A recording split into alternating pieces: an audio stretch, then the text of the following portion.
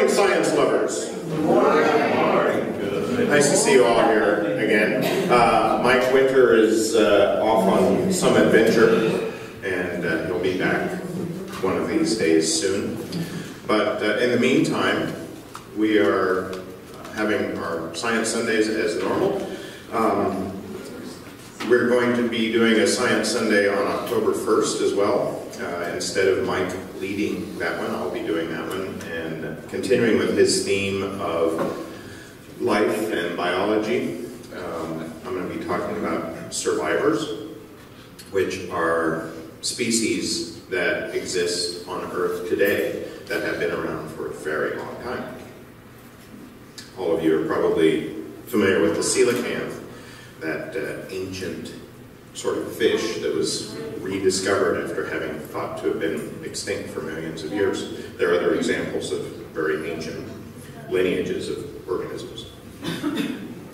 Also coming up soon in October, on the third Wednesday evening in October, the humanists of West Suburban Chicagoland, we are sponsoring an event with Congressman Bill Foster, and he'll be talking to us about whatever he wishes, but I suspect that some of it will include his role as the only, or his perspective as the only scientist in Congress.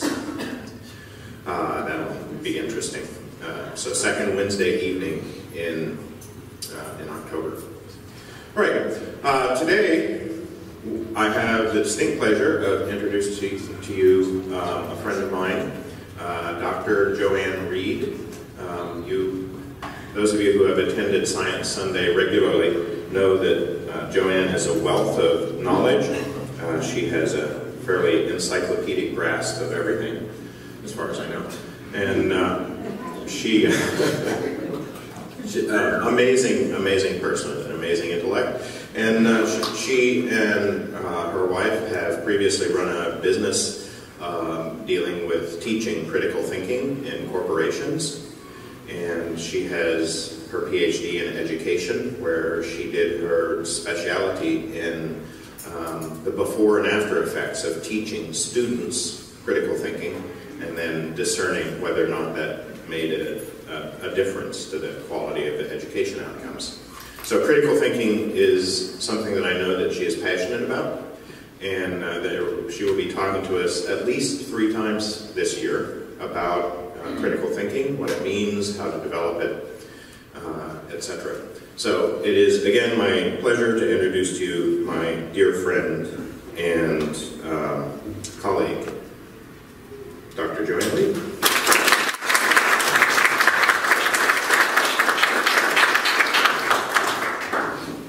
Good morning, good morning. I dress for the occasion. Yeah, I figured jeans just wouldn't cut it, you know. So, good morning. I was going to start this morning with the part 1, critical thinking. When you teach critical thinking, I have to turn the words around, as we'll notice. There is thinking critically. The first thing we always have to do is get rid of prejudices and biases. And so we're going to start by looking at the entire input system of the human being. Where do we get our information from? And is that a source of bias?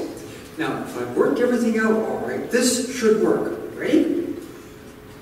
Look at that. Isn't that cool? All right, so I will start with the definition. Now, this one is mine. Thinking critically. I don't like the term critical thinking because that makes it sound like a noun. It is not. It is not something you can own, something you can possess, something you can buy, something you can store away, something you can put in a mason jar. It is a mental process. So it is a verb. You'll hear all sorts of people doing weird things with thinking critically and critical thinking, and ending up trying to convince you that you cannot ever learn to think critically, which of course is wrong. So it's a mental process wherein we take all of our life, we take all of our knowledge, all of our skills, all of our abilities, and combine them in such a way that we promote problem solving, we look at rational decision making, rational, you like that? Not just aim, shoot, fire, none of those. And enhance creativity. This is something that you might not expect, but yes, we enhance creativity in the same manner. Thinking. Here's a basic chart of how we think. We start out with the idea of acquiring knowledge. We then store it, and then we recall it. This whole process is somewhat related to one another. That is, if you're going to recall information, you want to store it in a similar manner. And we're really going to look at the bottom left down here, the acquisition of knowledge. All of our knowledge is obtained through these 5 senses. That's what we got. That's how we interface with the universe. If we didn't have these 5 senses, we'd be lost. And so we have to ask ourselves, amongst these 5 senses, which ones do we use the most? Which ones is most effective? Which ones do we bring most of the information of our world? Now, this is from Rosenblum, who is one of the cognitive scientists who works in this area. And if you should look it up, you'll find most of the people say something on this order. Roughly 80 to 85% of our total input is through our eyes. About 11% is through our ears. And the rest is scattered through touch and taste and smell, which I find interesting because in all educational institutions, you are taught through your ears. But 85% of your input is through your eyes. And so hopefully, using your eyes, we will have a greater effect. Now, as we look at this 83% of sight, we say, what is sight? What's a general idea of what we're doing here? Well, we have to look at the entire electromagnetic spectrum of the universe. And we say, whoa, cool, what's that? Well, it goes everywhere from way down here at this end, which involves the very, very, very high energy waves, gamma rays, high energy X-rays, the things that will kill you. And fortunately, our atmosphere blocks them out. Yay! Otherwise, we wouldn't exist. Up the other end, we have the extremely low energy waves, and we just saw an interesting example just earlier this year of a gravity wave. So these are the extremely low energy waves, and again, our atmosphere blocks out all of these in this area. There are 2 windows. There is this window here, which is the radio waves, which is really cool because we all have radios, we have televisions, we want to see the stars and that kind of thing, and that's an open area. This is the area that we see. This is all. So in the entire electromagnetic spectrum, that's it. Now, also notice that this is log scale, so this goes up by factors of 10 every time. So this is what we see. So immediately we say, we are blocked out from almost all the universe. We don't see the universe. We see a very, very, very tiny fraction of the universe, and that's our fraction. It goes from violet to red. We can see the energy spectrum here. It goes from a relatively high energy here to a relatively low energy here. Beyond the ultraviolet is ultraviolet. And some insects can see the ultraviolet, some birds can see it, we can't. Beyond the red is the infrared or heat. And it was Isaac Newton that discovered this by putting a thermometer next to the spectrum that he had produced with a prism, and he observed that the heat was raising the temperature of the thermometer. Wow, there's something there. Yeah, there's something there outside of our range of sight. So we are already extremely limited. Our bias is built in. We can't see the universe. We challenge our sense of sight with all of these wonderful optical illusions. That is, do we in fact see what we think we see? And the answer is, well, let's take a look. The impossible. Yeah, it can't happen. And this is one of the joys of optical illusions. We know it can't happen, but we're fascinated by it anyway. You sit there and go, how do they do that? Escher, also. Oh, cool. We have a couple of Eschers, and I just love to stare at them. You know, it's just amazing what we can't really see. Another example. This cannot exist in the three-dimensional universe, but there it is. And we're fascinated by it. Wow, cool. What is this? Now, some of these optical illusions you have to take time. That is, it's complex in one way or another, and you have to sort of sit and look at it for a moment and say, what is this? This is a classic. Which do you see? The young lady or the old hag? Now, Scott and I were talking about this very illusion. Scott sees the young lady first and has to work to see the old hag. I see the old hag, but don't, and I have to work at it. And this is part of that process, which brings us back to the idea of, is this sight? There's just photons coming at me. If it was strictly sight, strictly your eyes, you would see both, or neither, ever. And so there is some interpretive process going on here. And notice that you can't see both at the same time. You switch back and forth. Your brain sees one, then your brain sees the other, and there's the answer. It's not your eyes, it's your brain, which is your center of sight. Here's another one, a classic. Do you see one phase, or do you see two? And again, it flips back and forth. It's the same photons. The photons never change. The eye only sees one object here. So where is the sight coming from? The sight obviously can't be coming from your eyes. It has to be some other process, which sort of leaves us with the brain. Here's another one. Now, why don't you watch it? See the giraffe. Now, this will take a moment or two. You really have to concentrate on it. Now, some of you will see it, and some of you won't. And you saw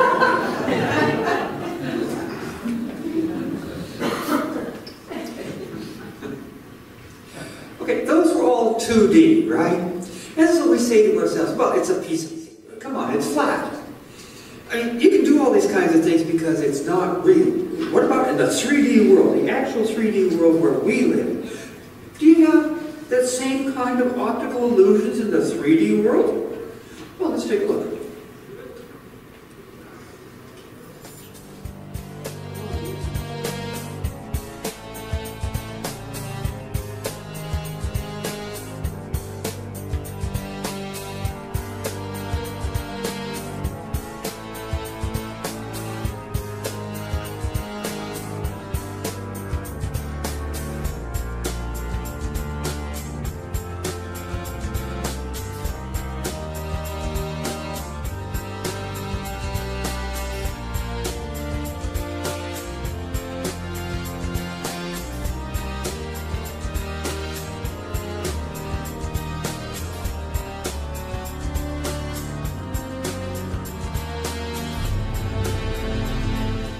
Weird, huh? Yeah, there's a problem here, isn't there? It obviously can't be your eyes. It can't be. You saw this thing rotating. You know that it's hollow. Intellectually, up here, you know it's hollow. And yet the moment the hollow side is shown to you, bang, it's coming out at you. How can this be? It can't be, and yet there it is. So again, we have to come back to the idea that sight is not the eyes. There's something else going on. Your brain is working to interpret this. Therefore, information which does not exist is being supplied to you. Your brain is lying to you. It is providing information which does not exist. Is this called bias? Sure is. And all of us experience exactly the same thing.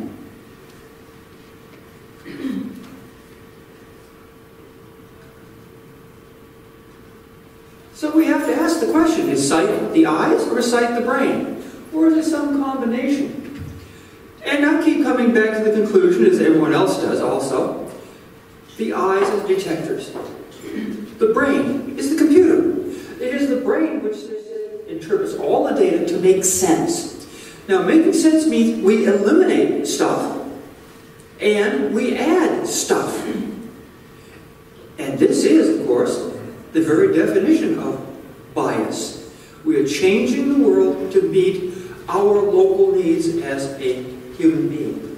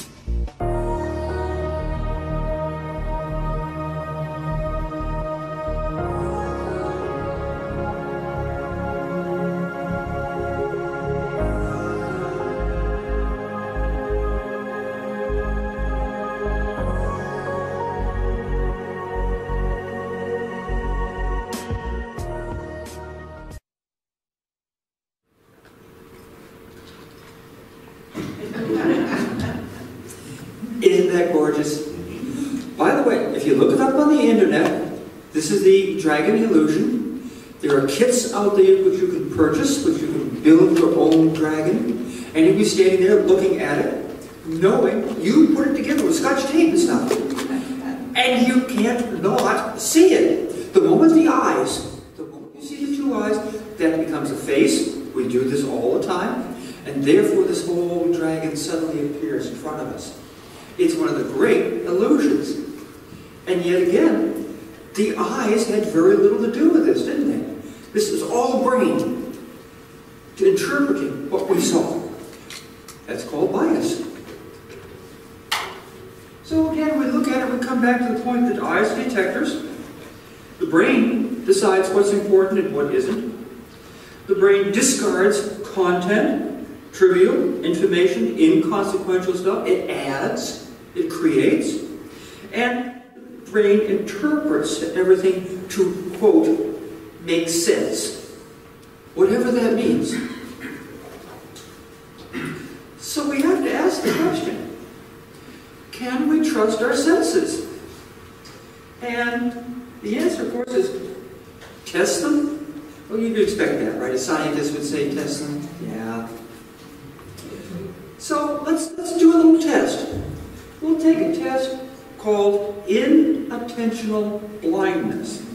Now, inattentional blindness is defined as such. It's also known as perceptual blindness. There are some other terms that can be used for this.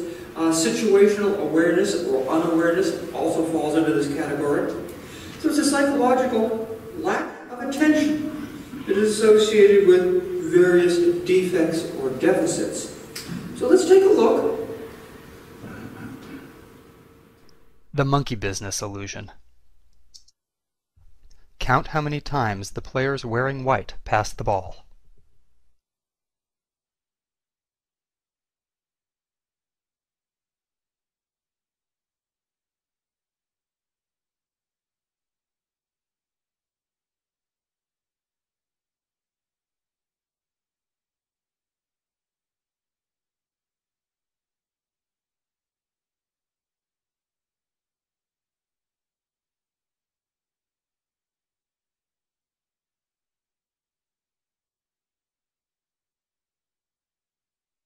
The correct answer is 16 passes. Did you spot the gorilla? For people who haven't seen or heard about a video like this before, about half missed the gorilla. If you knew about the gorilla, you probably saw it, but did you notice the curtain changing color or the player on the black team leaving the game? Let's rewind and watch it again.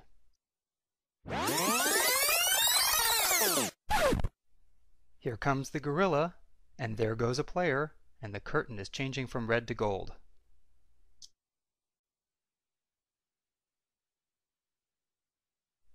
When you're looking for a gorilla, you often miss other unexpected events. And that's the monkey business illusion.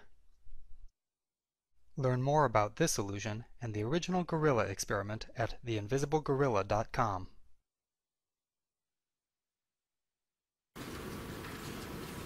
What's a gorilla amongst friends, right?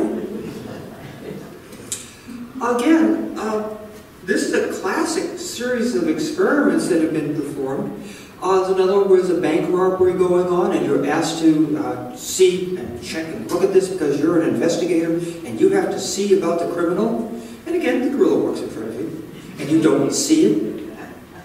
This is that unawareness. You're focusing so much on one particular subject that you don't see everything else. And we'll explore this in some greater detail in the next slide.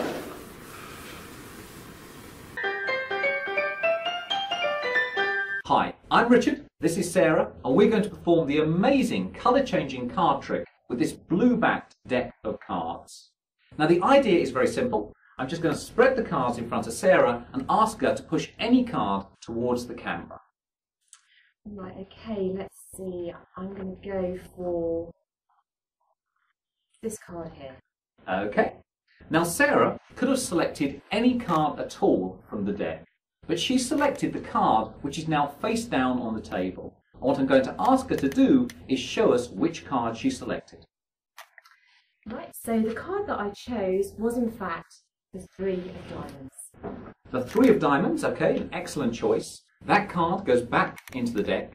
Now I'm just going to spread the cards face up on the table. Do a little click of the fingers, and you'll see that Sarah's card here has now got a blue back. Not particularly surprising. What's slightly more surprising is all of the other cards have got red backs. And that is the amazing colour-changing card trick.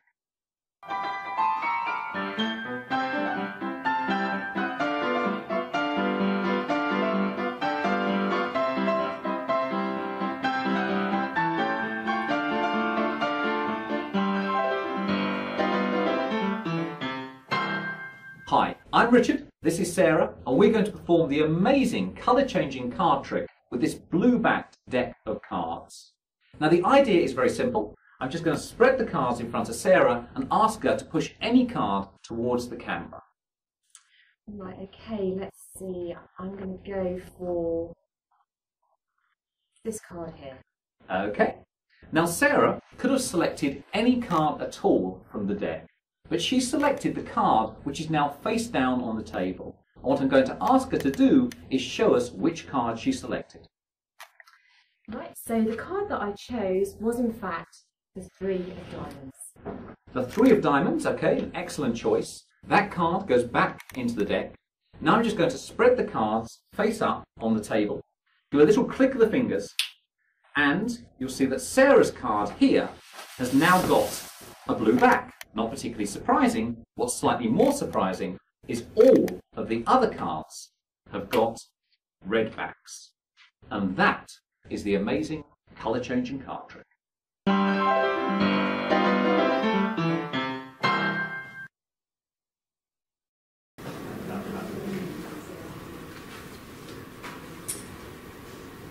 That is sort of a halfway in between. This is possibly also an example of what's called change blindness. Change blindness is and this is a direct quote, so the word surprising gets in the way. It's a surprising phenomenon, okay? You're all surprised that this change is going to occur, and you're not going to notice it. You're going to be standing there, observing, you're right there, a change occurs and you don't notice it right in front of your eyes. Most of us think we're pretty observant, but with a bit of mind control, I wanted to see if I could make these people take even the most obvious things for granted. Excuse me, do you know how to get to Trinity Church from here? Yeah. You see that church down there?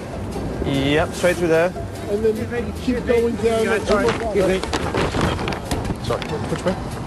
You see where that church is down there? Yeah. You stay on that, which is, I believe, Broadway. And then you walk down 2 or 3 blocks, and Trinity Church is on the right-hand side. We're walking in that direction. Excuse me, you don't know where Trinity Church is, do you? Might be Wall Street and Broadway. Okay. Well, we're down here somewhere, aren't we? Yeah, you see Trinity Church. Oops, sorry. Sorry. Yeah. Inside the Trinity Church. Right there. Yeah. If you keep going that way, you'll hit Broadway, then you go down a couple of blocks. Okay. And thanks very much. That seemed almost too easy, so later on I see how far I can take it. Excuse me, do you know where Trinity Church is? It's in that direction. Okay. Yeah. Last time I switched with someone who looked a little bit like me, but where's the fun in that? Oh, excuse me. You know who best direct you? The other side. You see where that lady's standing? Sure. That's the pool. No, the lady in the gray. The other side. Yeah, the other side of the But pool. so you don't know where it is? Exactly what street? No, but it's in that direction. Okay. Yeah. Okay. Excuse me. Do you know where Trinity Church is from here? Yeah, fine. Come on, I'll take you. Or you want to walk now? I'm gonna catch some other people. Sorry, guys. Okay, listen. Once you go on Broadway, yes. Remember the numbers are going. I could have sworn it was another guy. Once you hit the Broadway, you're going down. Yes. Walk up straight that way. way and just walk straight down. You're gonna see it. It's right. It's really brown. That's brilliant. Thanks for your help. All right, fine. Don't worry about it. Excuse me. Do you know where Trinity Church is? Yeah. Ah, great. Where are we on here? We sort of there. We're right here. Right through. Thank you. Go on. We are Brooklyn Bridge. You want to cross over there, go down Broadway, and you'll be right there. Okay, thank you. Excuse me, mate, do you know this area? Do you know the area? Do you know Piccadilly Circus? You go the way. So through there? Yeah, through through Leicester Square. Oh, sorry. Sorry, go on for me. Where? If you keep going that way, this way. You get to Piccadilly Circus. Oh, thank you very much. No careful of the car. Cheers, mate. Thank you. Excuse me, are you familiar with this area? No. No. Okay. All right. What are you trying to look at? Piccadilly Circus. Piccadilly Circus. Come back from here. Piccadilly Circus is right sorry. here. Hang on. Sorry. Sorry. Which? I just saw it right here. Okay. So is that straight over? Definitely not that way. Piccadilly Circus is, I know it's that direction. Over that way. Okay. Thank you.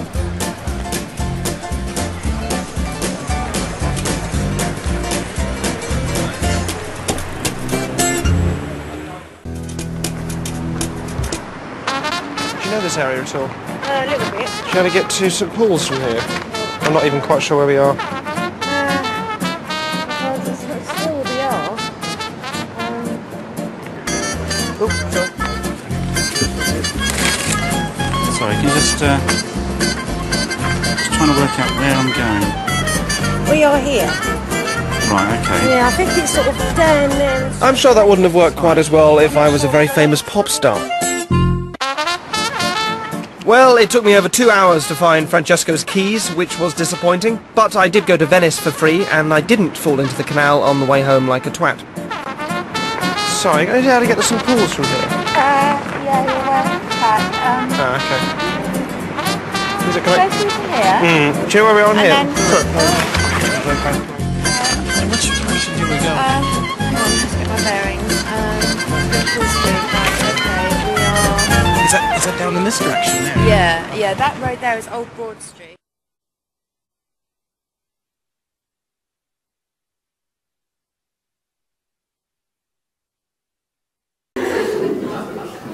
They're all Unitarians, they don't notice differences. Did you notice that two people seemed to notice the difference? There was the one fellow who was, how did you get so as a spectator. So again, this brings us back to the idea, if you're in the middle of it, you don't see it. If you're on the outside, you do. And we'll look at this change in perspective a little bit as we're continuing along.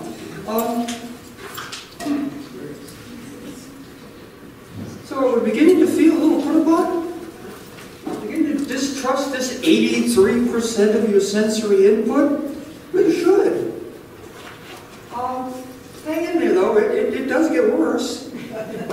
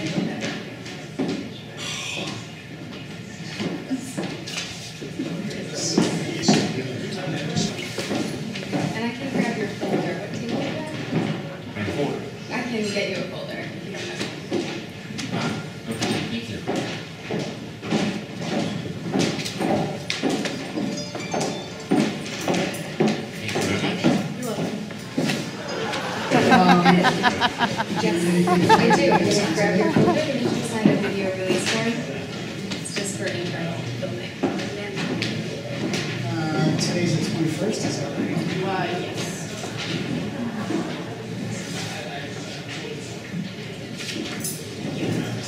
Thank you very much.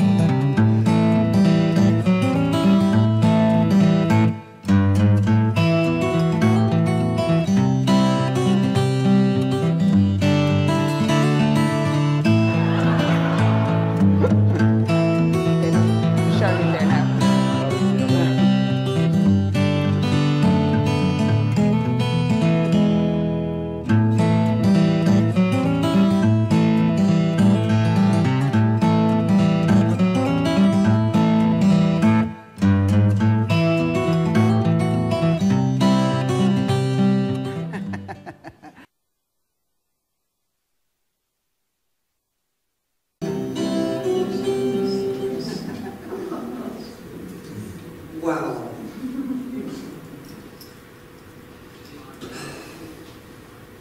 Can we fool our sense of sight? Easily.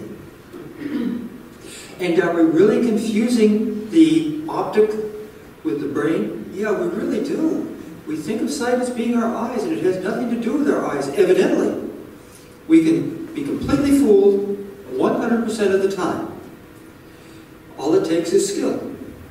And the fact that we know you don't pay attention to what everything is going on. So we must also ask, does sight affect the other senses? Is there any kind of a crossover between these? What would happen, for instance, if I took glasses of water and I made them all sorts of different colors. And I asked you, what flavor is this? You would choose a flavor that matched the color, even though it's just plain water. This is a classic. And this is a classic experiment. Again, this is being run by a group of students. They took fruit juice, they added color to it, and just ran the experiment. Again, it's been done a lot of times.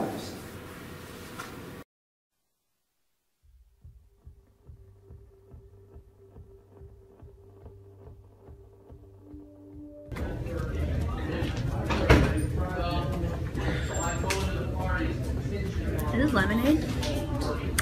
Lemonade? I don't know. It's in between like a flat Sprite or like a lemonade.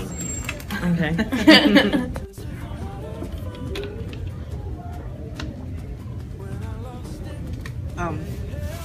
Is it like lemonade? Lemonade?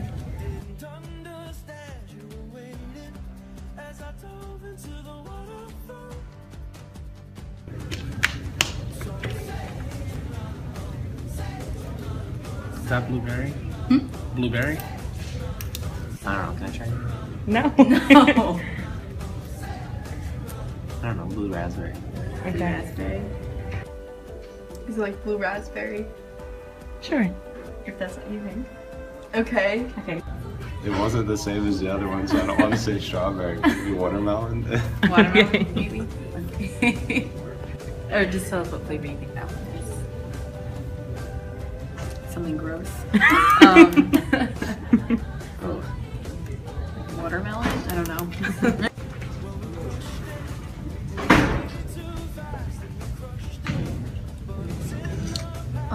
Hawaiian punch. Okay.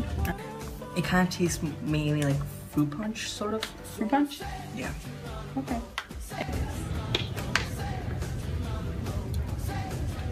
Fruit punch. Okay. I get that apple cider flavor. Apple cider? Okay.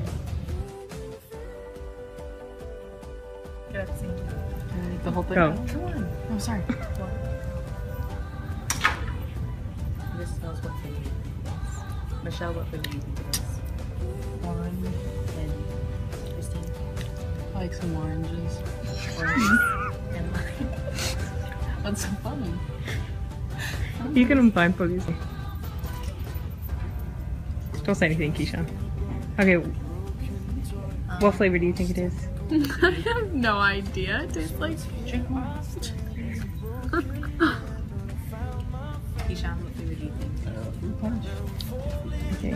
Tastes orange. Okay. Drink it at the same time. Don't sniff it, just drink it. Drink it. Why'd you make a disgusted face? I know what to expect. Do you want to drink all? Oh, nice.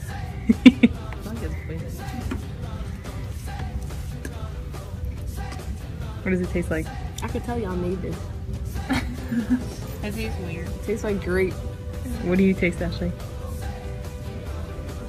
Not great. What do you taste? I don't know. Whoa, this is blue? Now it's green. Oh.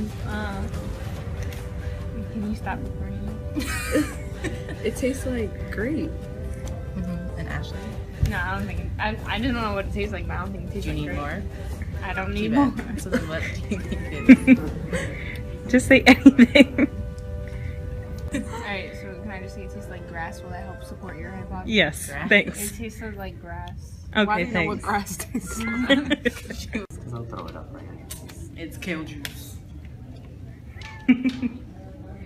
Joshua, can you drink it? I know, stop being so shy. Wow, we're ready. Cookie son. What flavor? What flavor? Fruit punch. I don't know.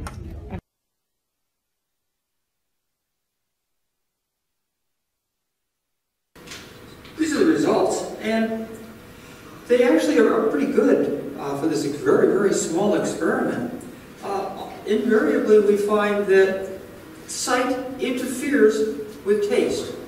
When we remove sight from the equation, then the only thing you've got left is this and this. And so you're much more capable of then determining what the flavor is. But the moment you see that 83% takes over, and by golly, that must be right, because that's what you see. Now, we've seen that sight, there's an overlap between sight and taste. Does sight overlap with any of the other senses?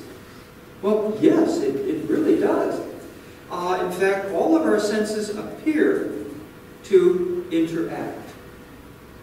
Sense of your senses.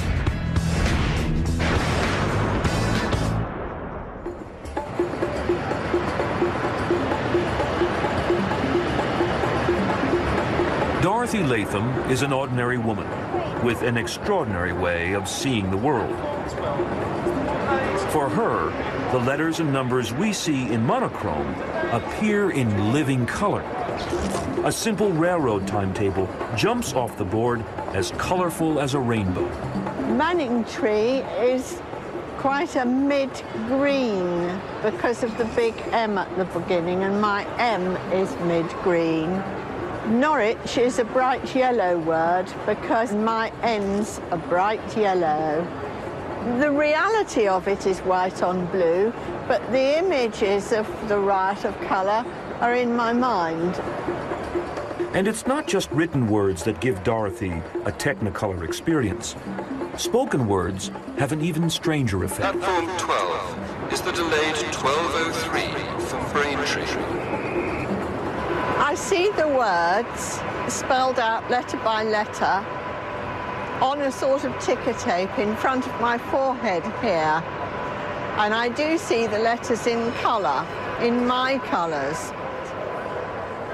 All passengers, please remain on the concourse. Dorothy knows the colors aren't really there, but for much of her life, she has had no idea why she sees them. Science finally has a theory that these colors are triggered by the intermingling of her senses of vision and hearing, a condition scientists are finally seeing as real. I imagined everybody would be exactly the same until I spoke to school friends about it when I was about 10, and they said, "You're imagining it, and you're a weirdo." And so I shut up about it and kept quiet. Dorothy has the most common form of synesthesia. She mixes colors with her other senses. Research shows that about 1 out of every 300 people has at least one pair of overlapping senses. Wow. Huh? Can you imagine that? As someone is talking to you, you're seeing it as a ticker tape scrolling across your field of vision in color? Cool, huh? I think it would interfere with my driving. Now, again, they said 1 in 300, so statistically there might be a person in this room who is a synesthesia. We have, you up in the, what is yours? Mine is that I see colors when I listen to music. Mine is that I see colors when I listen to music. Oh, colors of music. So again, now we have the sense of hearing and the sense of sight interacting in a different way. I'm sort of jealous, really. It doesn't. But I would like to have an additional sense of these things. We'll get into that in a little bit too. But is this the coolest thing? Now, does it actually depend upon the fact that you can see? Now, we'll take a look at something and say, can you actually see even when you can't see? Going on inside the brain. 1 out. 2 out. John Fullwood may help them answer that question. A synesthete, he sees colors triggered by spoken words. Incredible, since John is blind. They're just like flashing colours. For example, 1 will be a whitish colour. 1 out. 2 will be an orangey colour. 2 out. 3 out. 4 and 5 are sort of reddish colours. 4 out. 5. Surprisingly for John, not all words appear in color. Since childhood, only words that fit into sequences, like numbers, or days of the week, or months of the year, have color. Jump! I think as soon as I started to be aware of things that needed to be ordered, I started to attach colours and spatial attributes to them. It's off there, John, if you Okay, right, we're going to go right inside that, are we? Yeah, we're Incredibly, John's blindness has not stopped him from experiencing color. So is his synesthesia a benefit or a hindrance? It's a nice thing to have because it enables you to be able to distinguish things one from another. You can distinguish Saturday from Sunday because they've got different colours. Because he's blind, John is an ideal person to study. His synesthesia cannot possibly be influenced by signals from his eyes. So his ability to see colors must be triggered by something deep inside his brain. Okay, keep your head nice and still. Pushing it on. At Oxford University, Megan Stephen is conducting an experiment. Using brain imaging technology, she's hoping to discover exactly what's going on when John sees synesthetic colors. A scanner will highlight the parts of his brain that are activated when he hears words. Outside, okay? All right. Okay, John, we're going to do the first experiment now. What I'd like you to do is just relax and listen First, to the words that Megan monitors John's brain activity when he listens to words that don't show up in color. Like, exquisite, society, more. Okay, John, how did that go? Okay, yeah. Neuroscientists have discovered that each of our senses are normally processed in different areas of the brain. Vision areas should only be triggered by signals from the eye. Hearing by signals from the ears. It's even the same with tactile senses, like touch. If you look at the brain, the anatomy of the brain and how it's organized, look at where the obvious nerve bundles go to, it all looks as though the senses are completely separate from each other. As expected, as he listens to these ordinary words, John's scan shows brain activity in his sound processing areas. Okay, here we go. But then Megan reads from a list of words that for John trigger colors. February, April, Saturday. The scan reveals something very intriguing. When he hears words that appear in color, not only is the sound area of his brain active, but so are parts of his visual region, parts of the brain that should only be activated by a signal from the eye. When John hears words like Monday or January, he sees a specific color. And you can see here the area of his brain that lights up when he sees that color. An area of the brain we call V4. It's a visual area, and it's an area that processes information about color. And we also have another area that's lit up at the same time, and that's an area we call V1, another visual area. If a sighted person were to look at red, you would see these same areas of the brain activated. But John, of course, is blind, so we know that the only way he could be activating these areas of the brain that process vision and color is through the synesthesia. These conclusions indicate that synesthesia is the result of connections between regions of the brain which are typically completely separate. That, I think, must mean that particular groups of nerve cells are becoming connected, functionally somehow connected together with each other. So when one group of nerve cells fires off, then another bunch somewhere else, maybe a long way away in the brain, very specifically fires off together with it. And you get these conjunctions of sensation. It makes me confident that I'm not actually making this up. We've got hard proof now. You can tell your wife that you weren't kidding all along.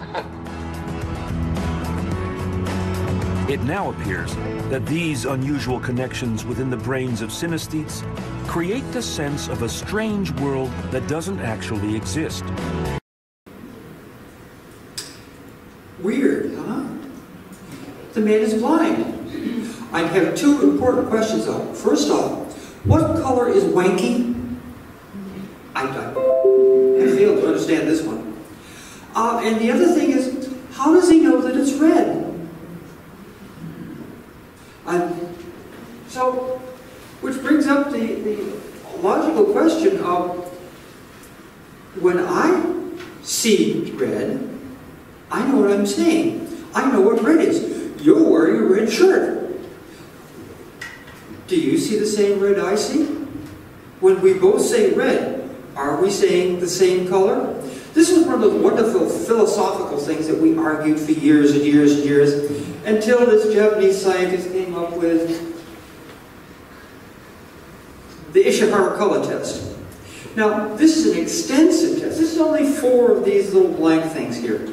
There are something around 70 or 80 of them. And if you go through all of them, there are numbers, there are letters, there are squiggles, there are all sorts of things. And if you have, ready for this, normal vision, whatever that means, you will see all of those squiggles and numbers and letters. And if you don't, you won't. You will miss some of them because they're not within your visual field. Now, these are one of those things that I was always interested, because my dad was colorblind.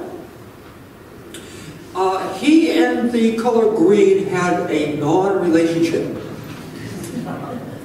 When there was green, it was white. And this caused all sorts of problems, because that meant that most of the world was gray. And they would have they were cruel. You know how cruel people can be. George, what color is that? Gray. Well, and then during World War II, he flew up here to Mitchell Field, which was the most heavily camouflaged air base in the United States. And the guys in the tower used to have fun. They'd watch the airplanes fly over, and they go, "No, you went too far, turn around," and fly. Well, my dad turned to his pilot and said, "Why aren't you landing?" And the guy says, "Where?" He says, "The airport." And the guy says, "Well, if you're so damn smart, land it." So we did. Now, he was only a mechanic, so he wasn't supposed to do this in the first place, but he put it down. And they were immediately surrounded by MPs. How could you possibly have seen this? Well, he's looking at an orange field on a white background. Of course he can see it. Now, fortunately for me, my existence, it took a while for the Army Air Corps to follow the British, in that colorblind people were put in the lead aircraft in a bomber group, because they would spot right through all of the camouflage, and they would lead the bomber group in, and that's where it is. And their life expectancy was 6 missions. I exist. Yay! But he got back at us. In the early 60s, now this is early 60s, my dad went to an optometrist, and I was talking about his color blindness. He says, "You know, we can cure that." And Dad goes, "What?" He says, "Yeah." They gave him one red lens. He popped it in one eye, and suddenly he saw the same spectrum, because the light was removed and the 2 eyes saw a slightly different spectrum, and the brain interpreted this as color. He got back at us. We'd be walking through the woods, and he'd go, "Look at the bird. He's looking at an orange bird in a white tree. Yes, he can see it. What are we looking at?" Huh? Oh, he'd ham this up. He'd reach in his pocket, he'd pull out his little lens cap, and he'd very laboriously put it in, and then he'd blink a lot, and he'd look up and he'd go, "Oh hell, you can't see that."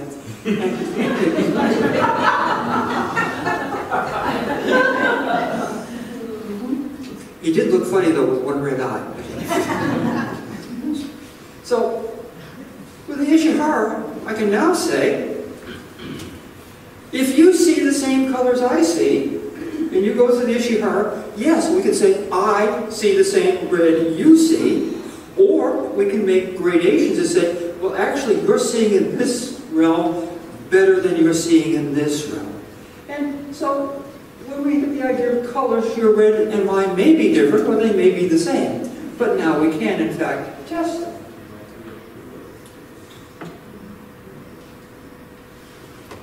Yeah, good question, huh? Really good question. Well, I mean, been doing tricks with cards, signed cards. But I want to show you, most people say, you must go through a lot of cards. Which, yeah, it's true. So I actually started collecting all the jokers, because I started getting a lot of jokers. So I have that joker. What I brought here is 4 jokers, right? So can you hold out your hands, like 2 tables? Here, so if I give you this joker, put it there. And this joker, I'll put here. But hold on. Let's build up a little suspense. I'll put them face down, right? Yeah. So you got those jokers, and I got this joker and that joker. See, now if I was to do that and switch the jokers, that wouldn't be too impressive, because you saw it. Yeah. But the cool thing is, when I go like that, bam, bam, and switch them like that, do you see them all switch? No, you switch them? Turn them over to aces. Oh. Right, but here's the weird thing with the aces. Watch. watch. I'm gonna show you how I turn cards over in the decks. Like, watch. Watch. We have ace of spades. Yeah. Most people turn over like a book or like kind of like a notepad. Yeah. Watch. I'm gonna show you. I don't need your hands for this. If I just shake the cards, you see the ace of hearts turns over. Yeah. If I shake it, the ace of hearts turns down, and the ace of clubs turns over, which is weird. So I'll turn them off. I'll shake them, and now the ace of diamonds turns over. Right? I want you to see only one card. Right? Yeah. So watch. I'll turn them all face up. Right now, look. 100%. All the cards are face down. Yeah. Did you see it? No. One card turned over. But here, watch. We'll do something a little different. Now, use your hands for this. Watch. This is the ace of clubs. It doesn't have a lot of ink on it, right? So I'll put them a little farther apart. I'll wait for him. The ace of clubs, right? It does. I want you to just follow the ace of clubs. I'm gonna put the ace of clubs there, and take what's this? This is gonna be my card. I'm gonna put it there. So now watch. If I take it, just follow your card. Now without looking, where do you think the ace of clubs is? What do you think? You think it's there? The weird thing is ace of clubs here, ace of spades is here. You actually have the 2 red cards. Which I know don't make no sense.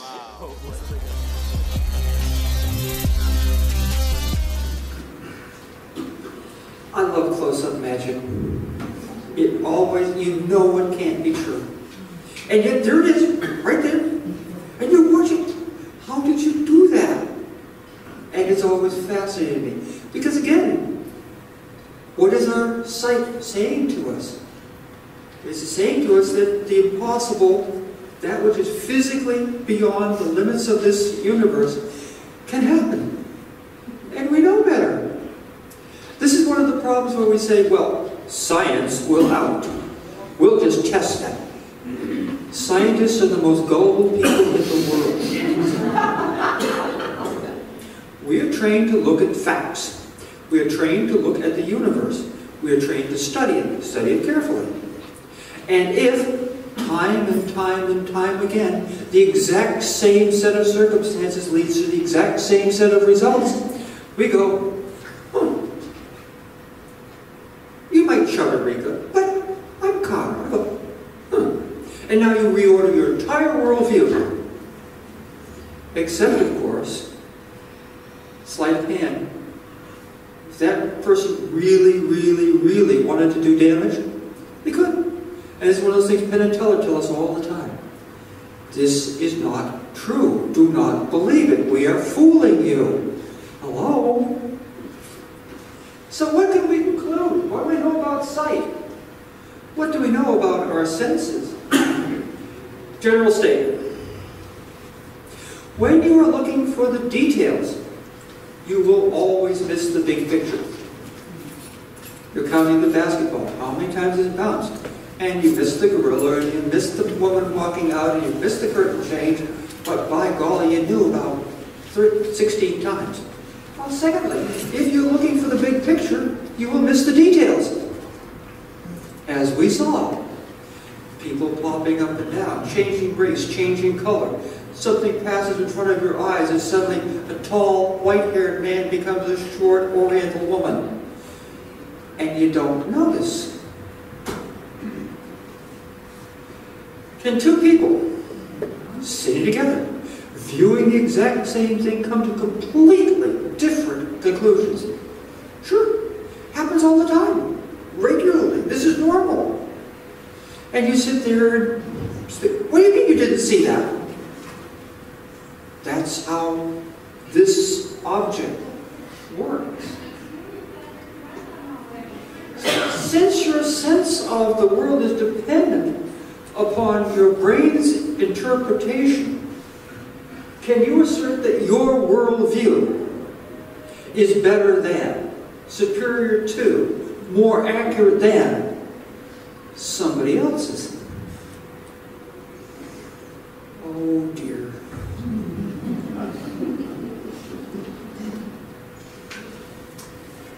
What about right and wrong? Are they solely a matter of perspective? If I see the world differently than you do, and I say this is right, and you say this is wrong, which one of us is correct? Oh, isn't philosophy wonderful? And science isn't helping. So, I leave you to struggle with these questions. Tune in, same time, same station, the third Sunday of October, and we'll explore more interesting things with Thinking Critically.